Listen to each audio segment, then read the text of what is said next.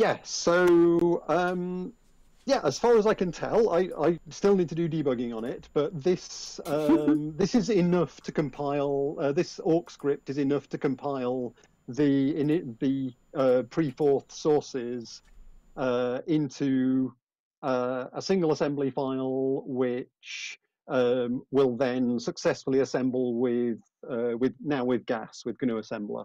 Excellent. The it does currently crash when you try and feed it anything. So I think probably. Oh, I also removed the dependency on libc, so I'm using Linux syscalls for just because it was shorter code. But so I think my current working hypothesis is either I've messed up my implementation of tail, or I've like messed up the stack when I'm doing a syscall. So I haven't had time to debug that because I was out longer than I expected today. But, so you're running 32-bit or 64-bit? 32-bit at the moment. I was considering a 64-bit. Yeah, so there are ugly alignment restrictions in both. So when you do the call, and I spend a fair amount of time being and debugging these alignment restrictions. Yeah, I figured if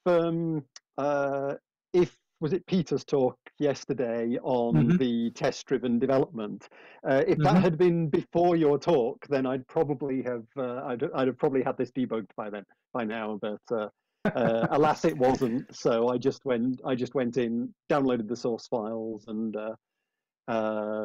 yeah, started porting by hand. So yeah, yeah, anyway, I'll make those sources available on GitHub and share the link in Mattermost when I have it not crashing. And I'll say when I can compile SeedForth with it, then I'll I'll make it available as soon as I can find my GitHub password, and then I'll get it to the point where it can compile SeedForth successfully. It's certainly the most comprehensive awk program I've ever seen. Oh, it's not the most comprehensive awk program I've written. Not by any stretch of the imagination. All right. Good to know. But yeah, it was actually it was easier than I was expecting. But yeah, there may still be bugs in it, but yeah, it was actually a fairly straightforward conversion from the original G4. Glyn. Fine. Glyn, yes. Could you please send me your contact details to Stephen@vfxforth.com? I need an awk. I need an awk guru. Ah, okay. Yes, I will. I'll send you an email. Excellent. Sorry, Stephen at. With a PH. PH at vfx.com. Well, VFX4th. VFX4. Given that I have all his details, Stephen, if Glyn is okay, I can just send them to you. Yeah, that would be awesome. Yeah, if you could put us in touch. Okay, we got a question by Philip. How many lines of awk is that? Hang on, just let me have a look on my. I've got the. Preforth.org.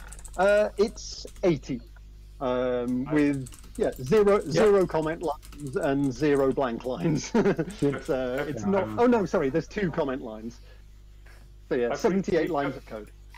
Awesome. I've recently come to appreciate awk again. I wrote all the calculation evaluation code for my diploma thesis with awk, and I'm ashamed to say today C#.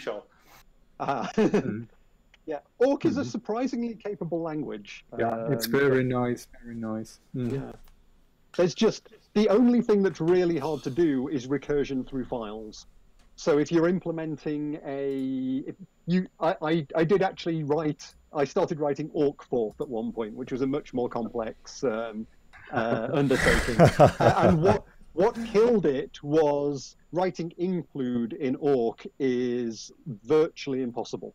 You can't. It's very hard to preserve the dictionary across recursive calls to files that you've read out of the current source file.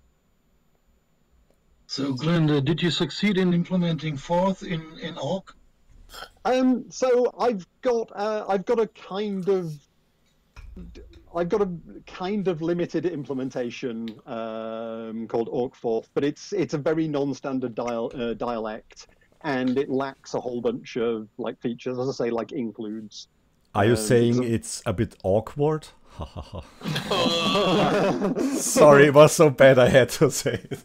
I mean, the worst thing about that is I wish I'd thought of it myself. Well, in any case, you're in good company because there's a Lisp in Orc of fame, and should you say, it has been done. So Forth in Orc would actually be a very nice supplement to this.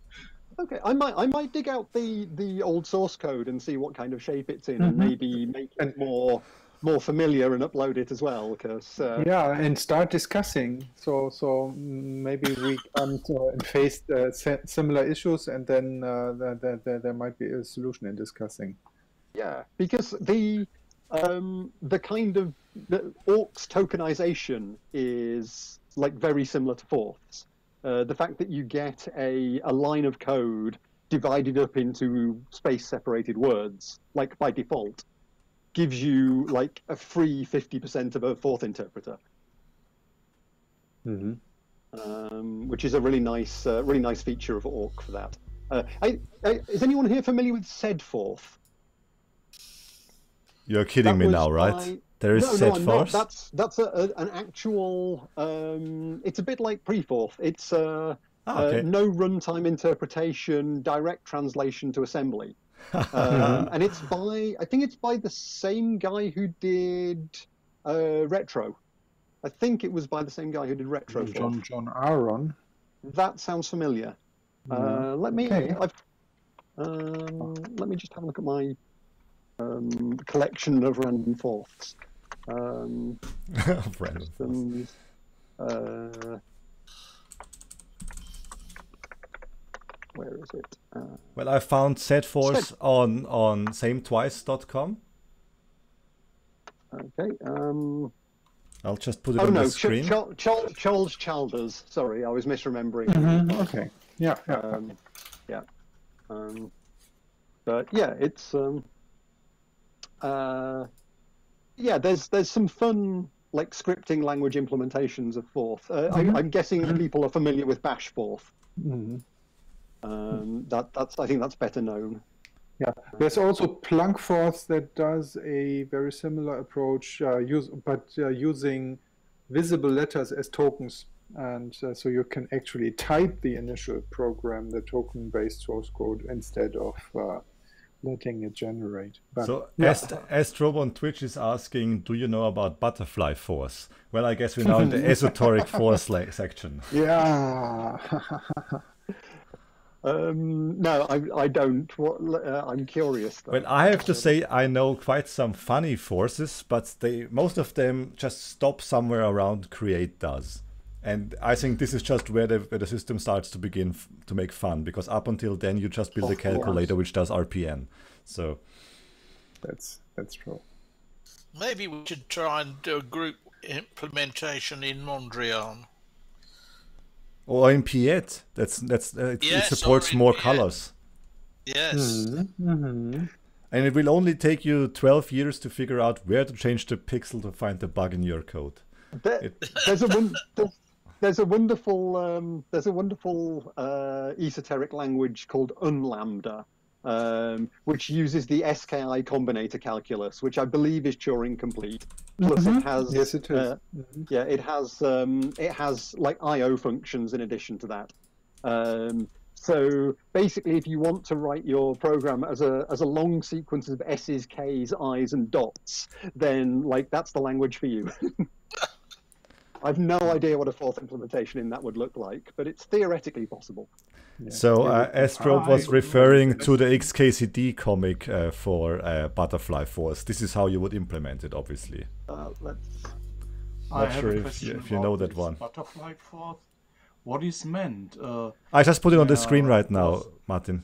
Aha. He meant, there is this discussion what the real editor is, and the only real programmer is the one who lets a butterfly flap once, and then because of the butterfly effect in the atmosphere, the cosmic rays will be directed to your hard drive to have the correct file on there.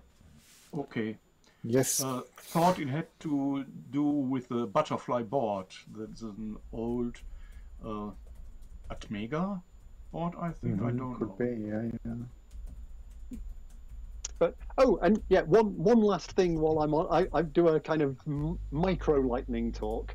Rot and minus rot, like the worst words in Forth. I can never remember which way around they are. I use bury and exhume as my alternatives, because like it's obvious what's happening with the words rot and minus rot. I always get them wrong. But isn't it a bit morbid to call them that way? You can also call it save and restore or something like that. Actually, no, I created an HTML pre-programmer language, which is on GitHub actually, called Funeral, which has of course you did. Everything in it is from a certain point of view a unary function, so that's where the name comes from. But like, there's lots of morbid jokes in that language, and bury and exhume were two of them. But actually, from a point of view of what's happening to the stack, it's actually a good mnemonic. It's got good mnemonic value. I got there's alt stack ops script you can find on in my code, is like picture images, A, B, C, D, and the permutation that it's done. I just saw some code the other day that was wrote, and I had to look, if you will, in that script to go and see, oh, that's the same as minus wrote. But yeah, beyond the first swap. Well, as a matter of fact, I've gone to using just a $ for swap, because that's the same as the APL commute, which was incredibly complicated compared to swap, and because you've got infix you're dealing with. But yeah, take a look at alt stack ops.f, and it's actually other people have made similar picture names for the stack operations. Yeah, so ACB and AB, not ABC. I'll post the link in the chat. Okay, yeah. No, that makes sense as well, and is slightly less morbid than my my approach. Okay. Another possibility is not to use rot and minus rot at all. I like that one. Actually, use the return stack.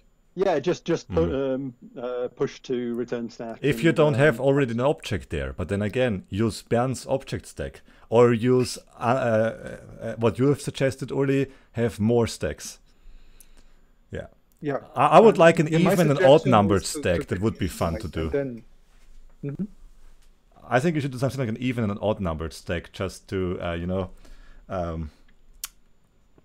it makes some people angry. But I seriously think that having more stacks are always helpful. I actually use them also in embedded systems, maybe only with up to 5 items. This is definitely a cool idea. I mean, two data stacks. Sometimes I use free machine registers to store variables. This is an idea I first saw in EuroForth by Matthias Trute, and now on the RISC-V there are up about 10 or 11 free registers not used by Macrisp, so I can store the question would come up, why doesn't there. his code generator use them? I don't know. They only the upper registers are not used in vanilla code. I don't know what he meant by this. I didn't ask him. Chuck Moore does something similar in his recent EuroForth, if I remember the talk correctly. That he's got the 16 x86 64 registers and each of them's mapped to an important variable, basically, to save trips to memory. Yeah, and for a long time there has been the A register or the A in B register. EuroForth, yeah. And Stephen talked about that revised model quite a while ago. Yes. Yeah. Yeah. I like the A register approach. But yeah. So, Glyn, thank you very there's- much for picking up and doing something with SeedForth. If you want to and have questions or want to collaborate, then just stay in contact with me. Okay, great. Yeah, Contact with me. Yeah. I'll do that. Awesome. Thanks. Sorry, Stephen, for interrupting. No, I was really going to say that those articles about extra registers were in Dr. Dobbs before it collapsed, but the Dr. Dobbs website is still up and the articles are still there. Okay. Okay, any other questions from Twitch or from here towards Glyn for his talk? Well, I think it's just great to have EuroForth. I just have to give it a shot. You have to share some of that stuff. I'll dig out my old code base and see how complete it is. Go ahead and there's do so. definitely